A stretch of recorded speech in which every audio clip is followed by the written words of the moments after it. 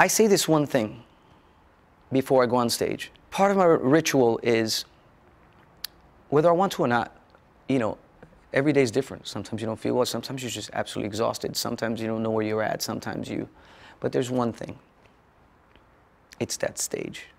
That stage is more home to me than my home. And what that means is I've been with my band for about, the original members, which is the majority of them, about 24 years now. And I look to my right and there's Urban, and I look to the left and there's Juanito, and I see Angel in the back. I just know exactly where they're going to be. And we've been through everything together. I think we were all like, you know, virgins when we started, and now everybody's like on the 4th divorce. So we went through all that together. I think between us we have like 180 grandchildren. It's just, we've seen it all together. And I say this one thing before I go on stage. I don't know when it started, really. I literally just say, I'll see you on the other side of this. And that, I have to say that.